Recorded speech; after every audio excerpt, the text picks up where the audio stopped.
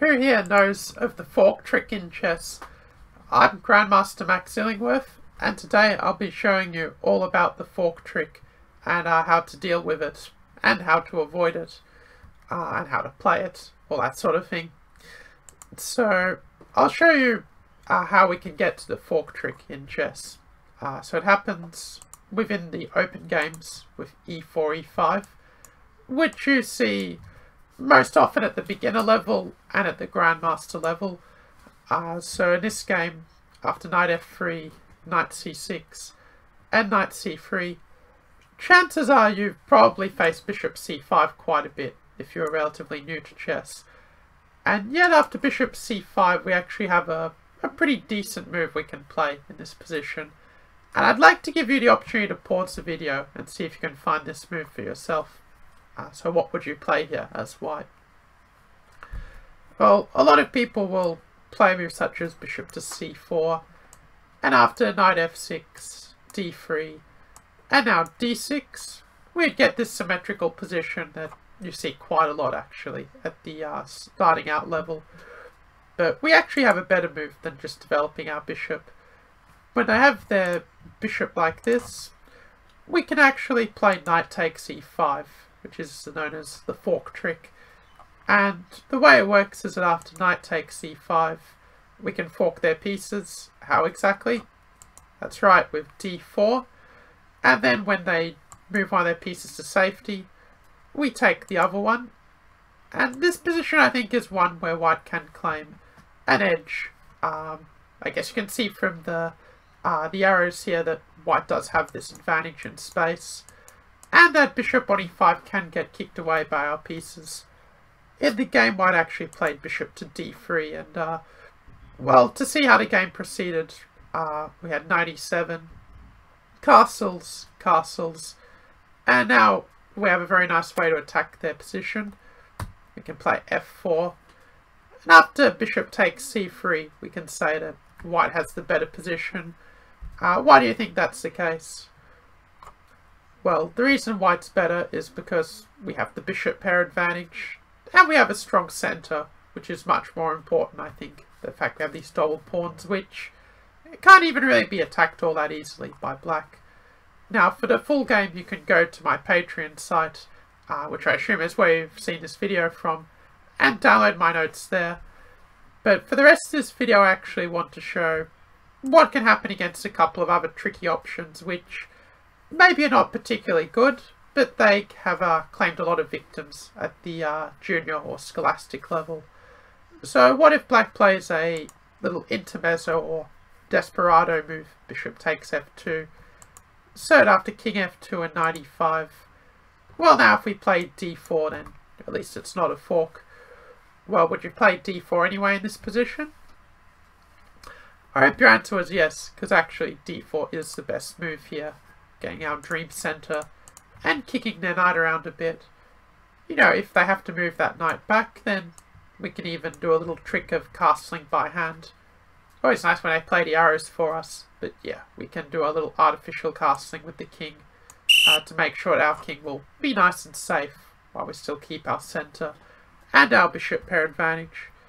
So the trickier move that often trips up people in practice is the move queen f6.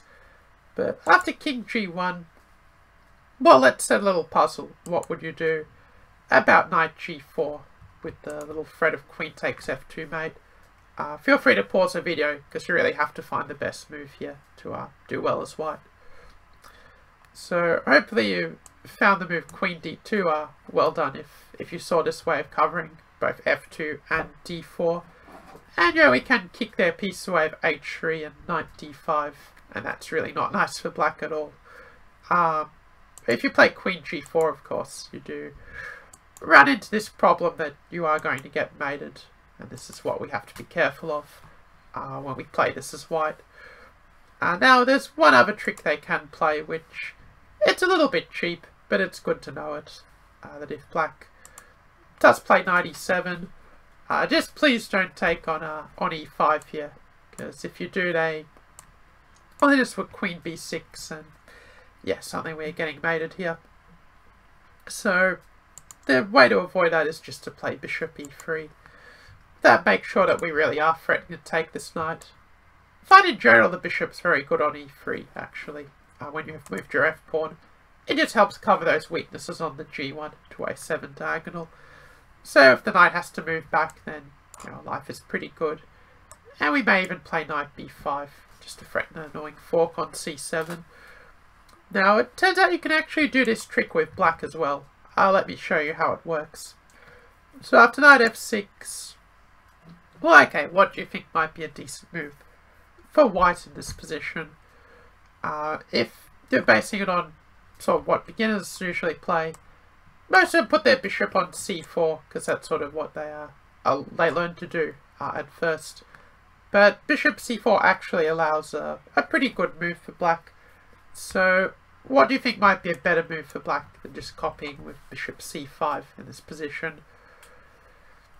So well done if you found the move knight takes c4, the same fork trick as before. The point is kind of similar. If knight e4, we can play d5, again forking the bishop and the knight as such.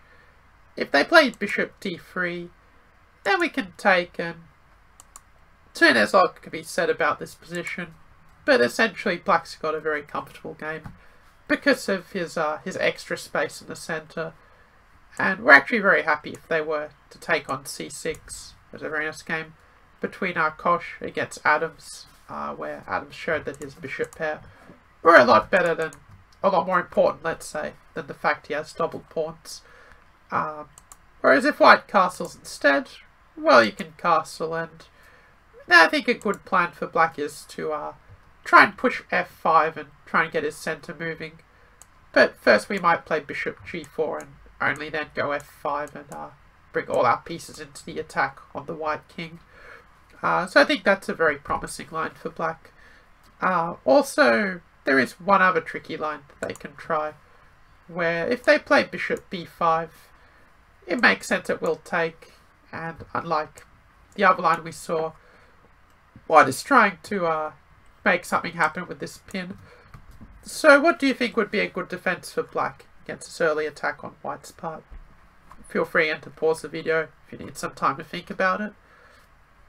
So it turns out actually I think queen g5 is the very best move, using the pin here to good effect. So if they play knight c6, you can play queen takes b5 and you win the bishop pair, and their knight sort of gets chased all over the place.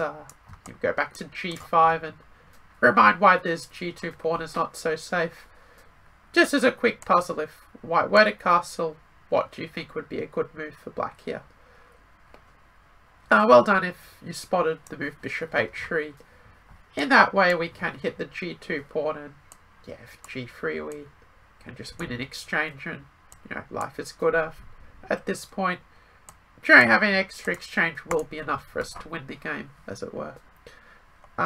If you wanted to play queen d5, actually that would also give you a better position. Actually probably a much better position. So you even have two good ways to deal with the threat. But it's worth noting at times you can actually ignore the opponent's threat in chess if our threats are even stronger. So I could just mention one other line, just for completeness sake, that if they do castle here, they can try to get this sort of lead-in development and try to pressure our position. But that's not something I'd be too bothered by. I think I had a game with this in 2013 where I just played queen e7, just defending our weak points in advance. And there wasn't much white could really do against my plan, just playing d6 and sort of keeping everything nice and solid. If they do play knight g5, you've got knight d8, and well, I can try to attack, but I really don't see it being a problem.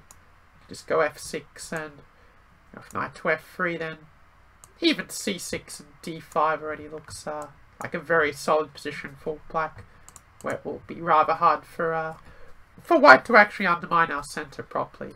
So I think this is just an extra pawn for black.